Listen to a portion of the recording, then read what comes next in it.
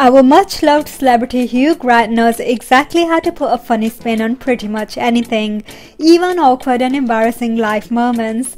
So it isn't much of a surprise that his recollection of COVID is exactly like a movie. Earlier this year, Hugh and his wife Anna Eberstein had COVID. Talking virtually on The Late Show with Stephen Colbert on Tuesday 10th November, Grant describes his relief when he found out he has antibodies. He explained that he took the antibodies test last month and it came back positive. We have antibodies. I'm rather proud of them. I got it in around February. I had an antibody test only a month ago and I still have those antibodies, so I know that's what it was. Talking about the actual symptoms, Hugh talks of the terrible sweat and the feeling of a man sitting on his chest. It started as just a very strange syndrome where I kept breaking into a terrible sweat. It was like a poncho of sweat, embarrassing really. My eyeballs felt about 3 sizes too big, this feeling though as some enormous man was sitting on my chest, sort of Harvey Weinstein or someone. When describing the loss of his smell, the 60-year-old actor said, "I thought, I don't know what this is. Then I was walking down the street one day and thought, I can't smell a damn thing. Then you start to panic. By then, people had been starting to talk about this as a symptom."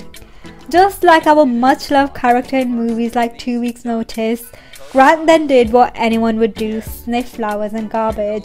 I started sniffing flowers. Nothing. You get more and more desperate. I started sniffing in garbage cans. You want to sniff strangers' armpits because you just can't smell anything.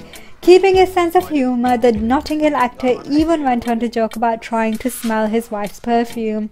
I went home and sprayed my wife's Chanel No. 5 directly into my face. Couldn't smell a thing. I did go blind, he added. The Love Actually star married his wife Eberstein, 41, in May 2018 and has 5 children. In October, he talked about spending time with his children amid the pandemic and even cutting his children's hair. "I started by cutting my daughter's Barbie's hair out of sheer boredom, and I discovered I was extremely talented," he said on Good Morning America at the time. "Then I started cutting my children's hair whether they wanted a haircut or not. I just strapped them to a chair and cut their hair. I would say I'm enchanting, but I don't know what the children would say." Nice to know our favourite actor is safe and has had a productive lockdown and can add haircutting to his many talents. We can't wait to hear more about him. Thanks for watching. Have it all daily. Please like, share and subscribe and check out our website for more.